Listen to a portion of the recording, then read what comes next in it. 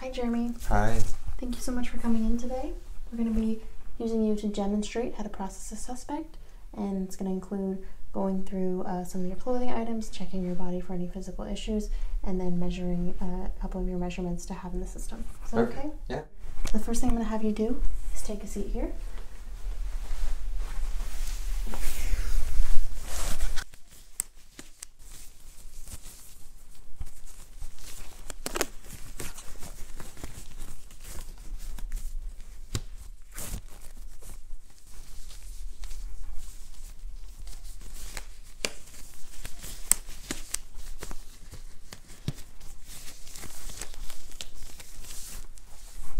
I'm going to be removing your shoes carefully.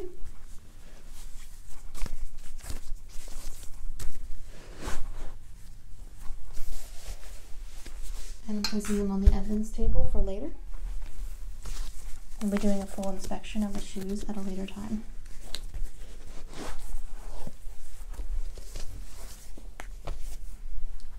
Next thing I'm going to do is get a quick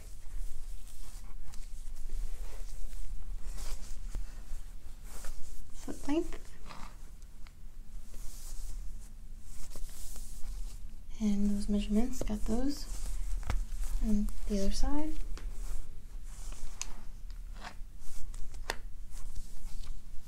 Okay, perfect. I'm going to go ahead and record those findings.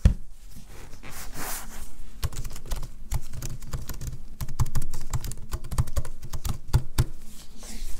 Could you please stand up? I'm going to have you put your back against here. And we're going to be taking your height.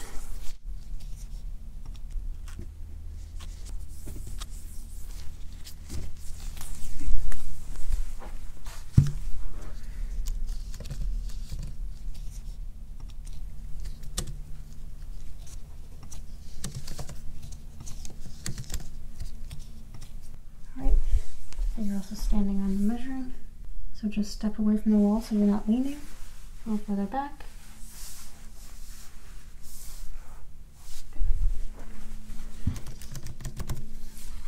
So now that we've gotten all the basic height, weight, and shoe size, we're going to go ahead and start examining the body itself. Alright, so I'm going to begin with the hair.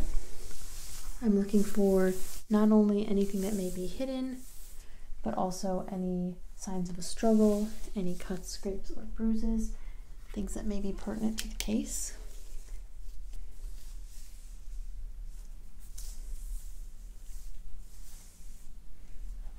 Coming around to the other side.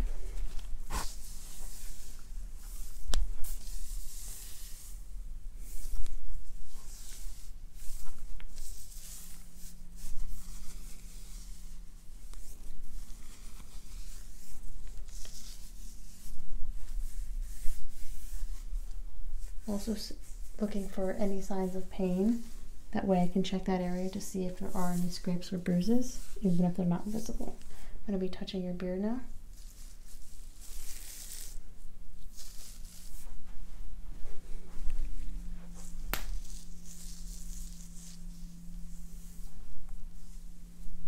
Okay. The hair looks fine. I'm going to move on to the body now. Could you please put your arms out like this? I'm going to do a quick pat down of any unexposed areas.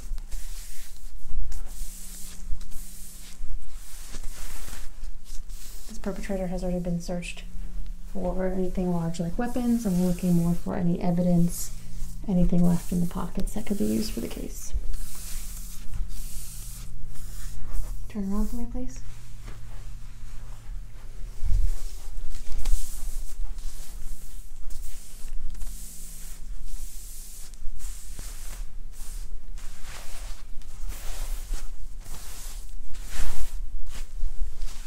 Could you please turn around again?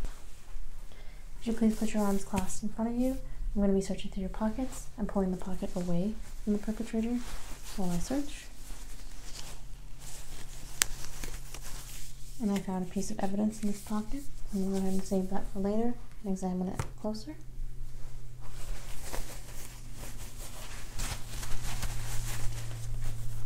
Moving to the other side. One, pulling it away from the perpetrator.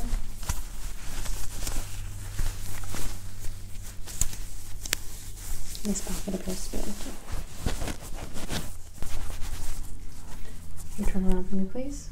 I'm going to do the same thing with the rear pockets.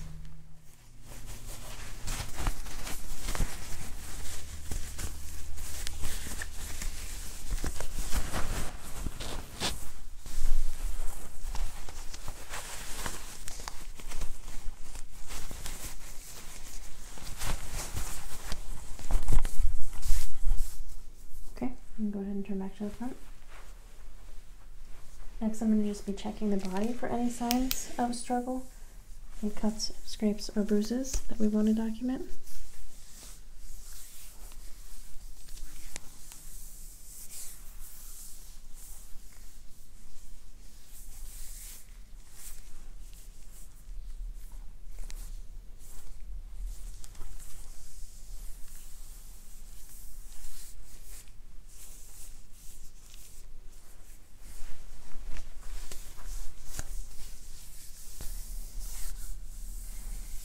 I do see a bruising here on the side. I'm going to photograph that.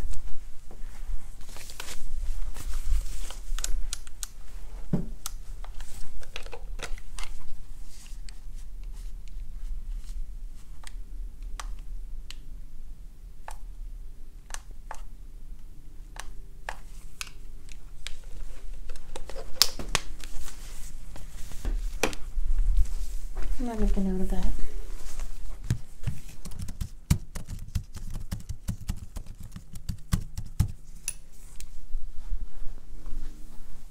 Moving on.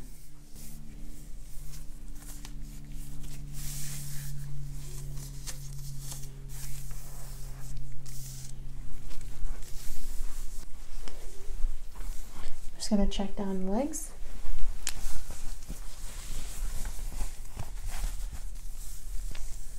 And pull down your socks, okay?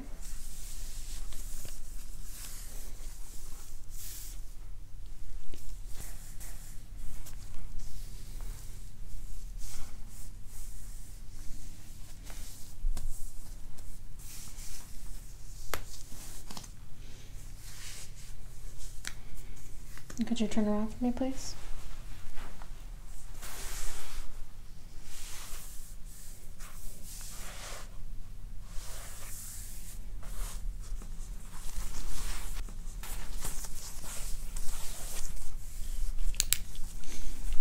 All right, go ahead and face forward. So at this time, I'll go ahead and send the perpetrator for further processing, where he will remove his clothes, be given clothes to change into, and this way we can examine the clothes further on the table. Okay, so feel free to go that way, and we'll get you all worked up. At this time, our volunteer perpetrator has been taken through processing, so we're going to go ahead and check some of the evidence that he left behind. I'm going to don a new pair of gloves.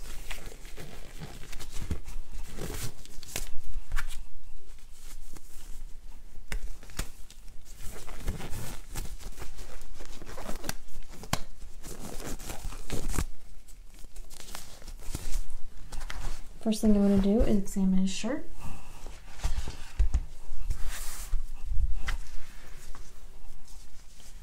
I want to be careful as to not shake off any evidence.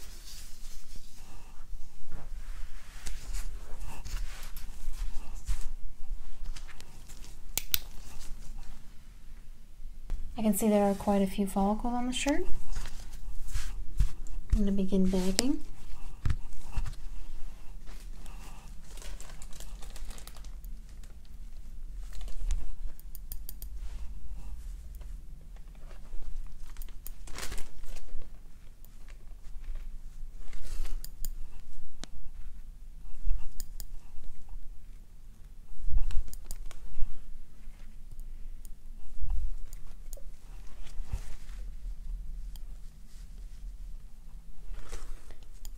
It does appear that the perpetrator has a pet of some kind. However, we want to bag as many pieces of evidence as we can. Just make sure we're not missing anything that shouldn't belong on the shirt in the first place.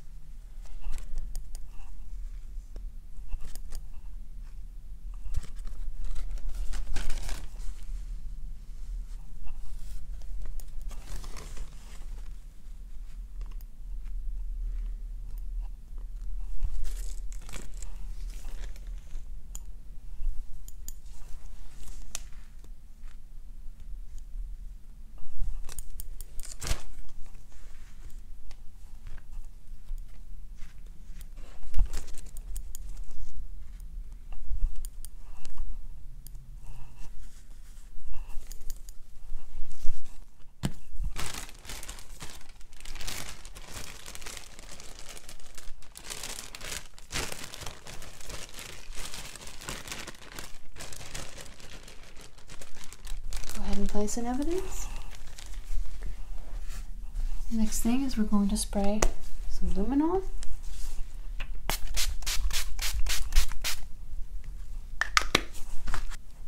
And look with our light for any stains, blood stains.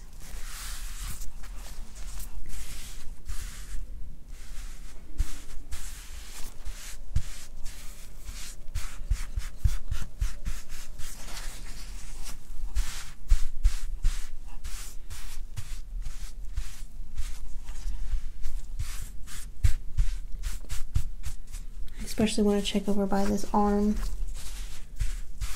which is where I found the bruising. Don't see anything on the front side of the shirt. And look at the back side of the shirt.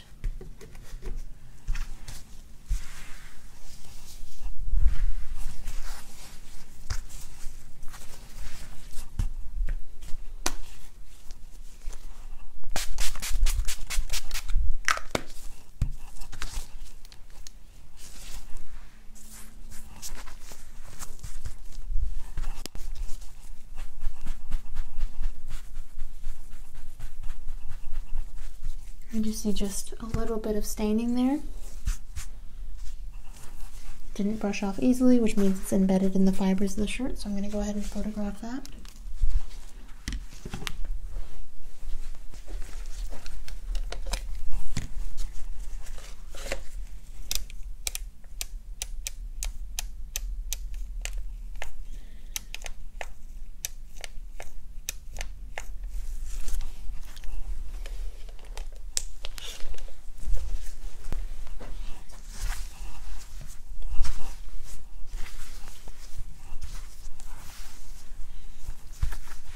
I'm going to go ahead and bag the whole shirt.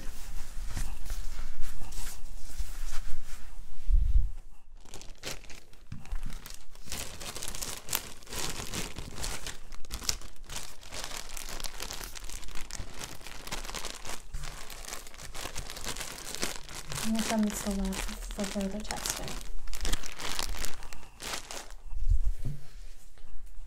Next, we're going to make an imprint of the bottom of the perpetrator's shoe.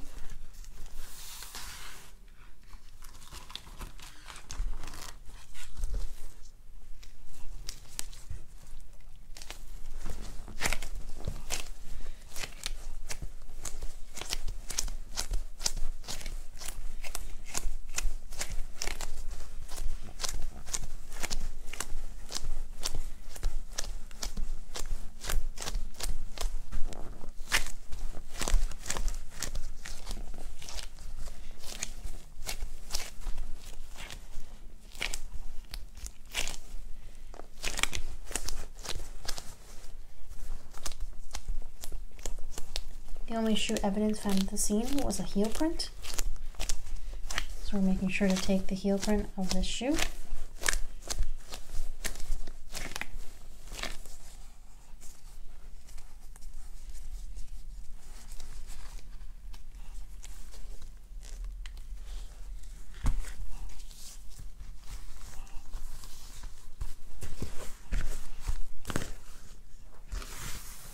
Now that we have that impression, we're going to set that aside and let that dry. We're going to examine the shoe further.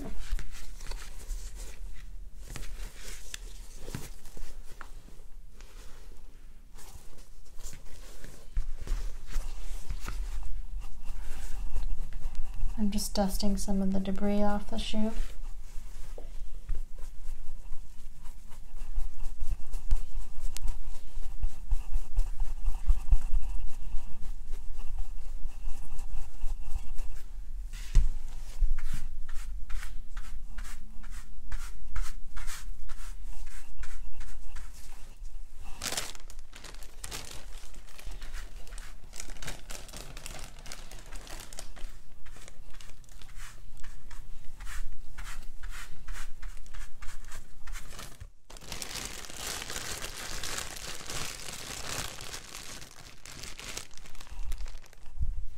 We'll go ahead and see if we can match any of that sediment to the location of the crime.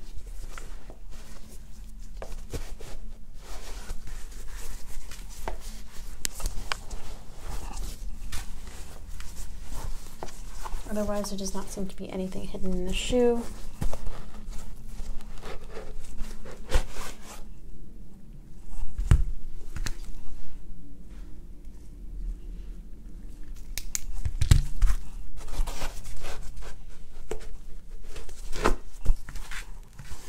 Shoes don't appear to be worn in any particular pattern.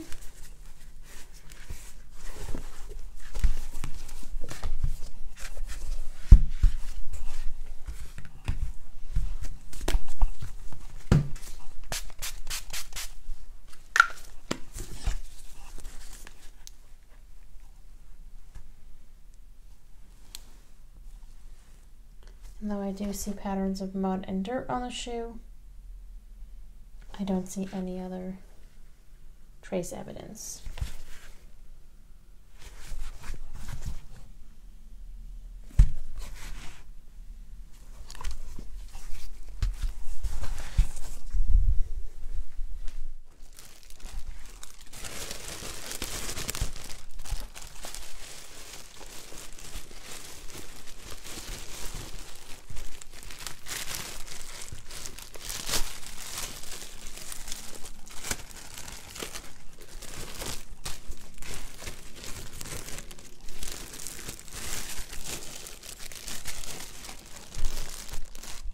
The last thing I want to look at is what we found in the pocket of the perpetrator.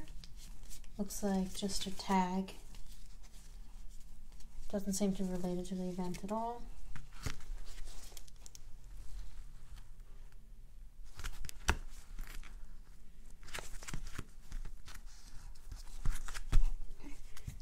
We'll keep that as evidence, but at this time it does not seem to be related to the crime.